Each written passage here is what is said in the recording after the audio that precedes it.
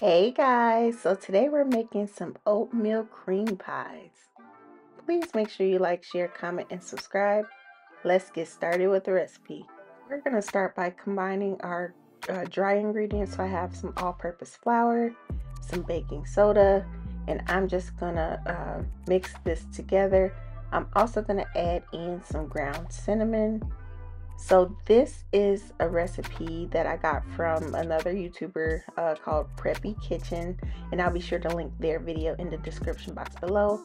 But to those other ingredients, you're going to add in the quick oats. Make sure that you're using the quick oats and not the steel cut oats. And I'm assuming this is for texture reasons. And so you're going to combine all of that together and then put it to the side so that we can work on our wet ingredients. So I have 1 stick of softened unsalted butter that I am just going to cream in my mixer. And if you are interested in a kitchen aid, please make sure you use my link in the description box below. To the butter, you're going to add in, this is some dark brown sugar, and I'll be sure to list the ingredients in the measurements below. And then I'm going to add in some granulated sugar and then just a little bit of molasses. Yes, and this is going to make that outer cookie, like the oatmeal cookie part of it, is going to make it so delicious. And I've never baked with molasses, but it added a great depth of flavor to the oatmeal cream pies. And so if you are a fan of the Little Debbie oatmeal cream pies, then you will definitely enjoy this recipe. And so I'm just going to scrape the sides of my bowl. I'm adding in a little bit of flaky salt, and then I'm going to continue to mix it until everything is nice and combined and creamy, kind of like this.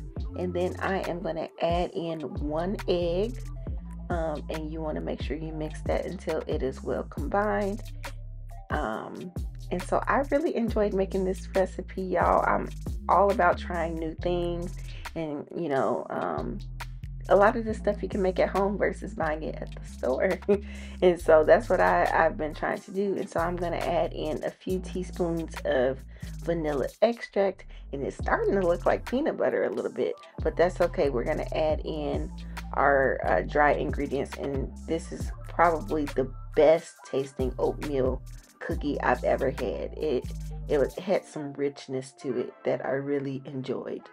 Like I could eat it outside of it being like the oatmeal cream pie. Like I can do without the cream part. Like the oatmeal cookie itself was really delicious. And so you're going to add in your dry ingredients a little bit at a time, and make sure you scrape down the sides of your bowl. And so what spring recipes do you guys want to see? I want to do like a salad series or something like that. And I know grilling season is almost upon us, y'all. It's almost summertime, believe it or not. But anyway, this is what the batter or cookie dough looks like after everything has been combined. And so I am just using a cookie scoop, and I'm going to place the dough on a baking sheet, and I lined it with some parchment paper. And so I'm just gonna cook this in batches and bake it until the cookies are they're gonna be kind of chewy, but they also have a nice little bit of crispness to them. And so this is what it looks like out of the oven. And so if you want to get your cookie the nice shape, you can use a big cookie cutter and kind of roll the cookie around in it to get a nice circle shape. And so now I'm going to work on the cream part of the oatmeal cream pie. And so I have another stick of unsalted butter that has been salted and then unsalted, and I added some flaky salt to it. And so I'm just going to cream that with some vanilla extract, and then I'm going to add in some powdered sugar. And so I will admit that I over mixed my cream filling a little bit. So try not to over mix it like I did. And so I added a little bit of heavy cream in there. And you're going to mix this until it is a nice creamy texture. I mean, you want it to be kind of stiff so that it doesn't run all over your cookie. But don't over mix it like I did. I probably could have stopped right there and just kind of mixed it with the spatula right here, but no, I kept going with the mixer and I over mixed it, unfortunately, but it was still delicious. Yeah, you don't want it to look like that. Don't do that.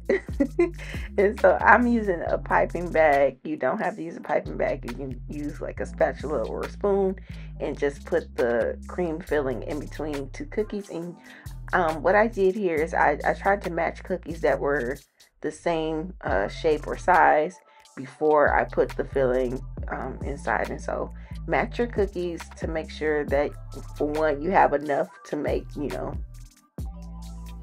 two together. But after you do that, just put some of the cream filling in there, and then it's going to look like this. And this was really delicious, you guys. This is the finished product. Put those little Debbie snack cakes down, because listen, you can make that at home. I hope you guys enjoyed this recipe. Please make sure you like, share, comment, and subscribe. Thanks for watching. Bye.